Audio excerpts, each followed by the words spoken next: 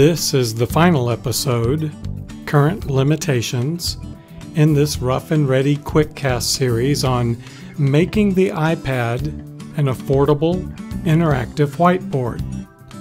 This screencast will probably not cover all of the limitations any given deployment may present, but should give you an idea of things you might encounter.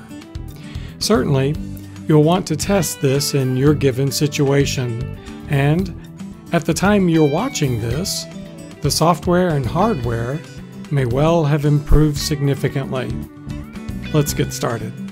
The iPad and the computer have to be on the same Wi-Fi network, or this will not work. So if your IT department will not allow an iPad to connect to the same network, if it's a shared network between multiple users, this really could become problematic. But in my situation, I actually set this up so that I'm creating my own network here, which I just called TMP, and I password protected it, and I connected both the iPad and the computer to that, and then Air Display is using that network. That's probably the best solution, because then you're not sharing bandwidth with anyone else.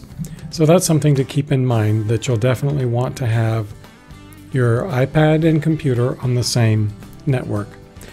Right now, Ink2Go currently has no desktop keyboard, and you're going to need access to a physical keyboard. Occasionally I had a difficult time using my finger to grab the corner of a window to move it. I would always grab near it and change to the wrong window. That's just a personal thing for me. Maybe my fingers are too large, or I'm just not accustomed to doing this.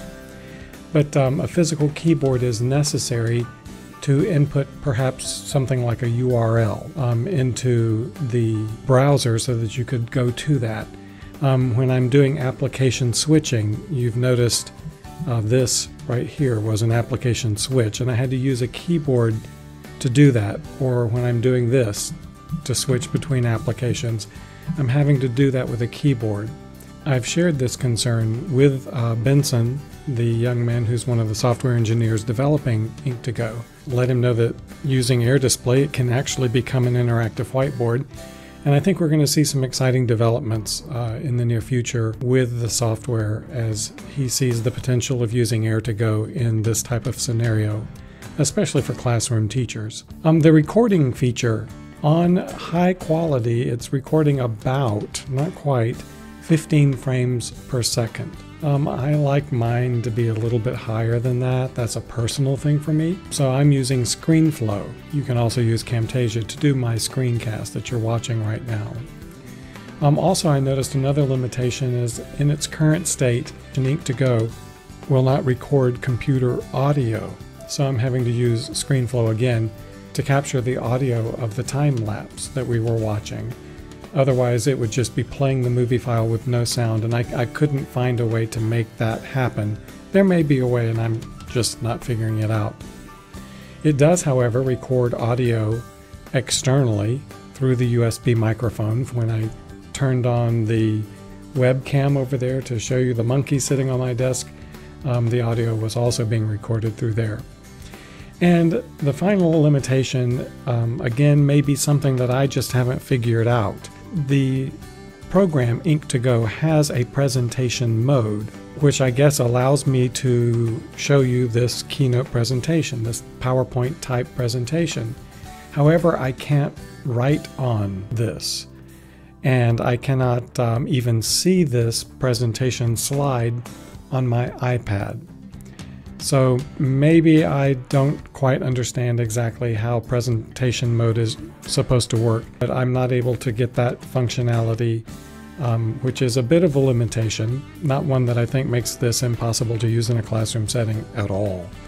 So using your iPad as an interactive whiteboard, I think this is pretty cool, because it saves the expense of having to purchase an interactive whiteboard. And for people like me that travel and present, I can't take an interactive whiteboard with me on the plane.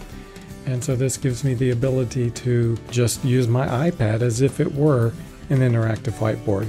So I hope I've given you some ideas, and perhaps this is something that you can find useful. Let me know if you find any keyboard type software that will allow you to type into forms on the screen, type into URLs and interact with your display as if you were sitting at a computer keyboard, but doing all of that from the iPad using Air Display. Ink2Go, Air Display, the iPad, combined together provide really unique functionality that I think has tremendous potential and will only develop further as we go forward.